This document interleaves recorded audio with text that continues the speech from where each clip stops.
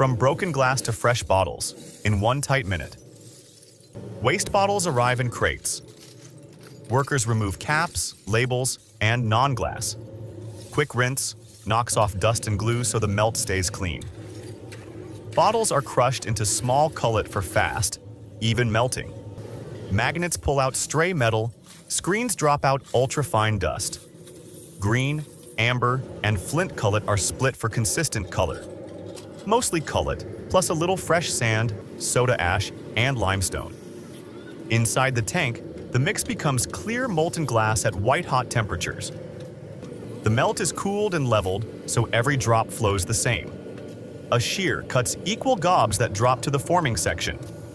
Gob enters the blank mold for the first shape, then transfers to the blow mold for the final bottle. Bottles pass through a long oven to relax stress for strength. Neck and wall checked by eye and gauge. Rejects go back as cullet. Nothing wasted. Good bottles get printed or labeled, stacked in trays and wrapped, ready for filling. Clean cullet, steady heat, careful forming.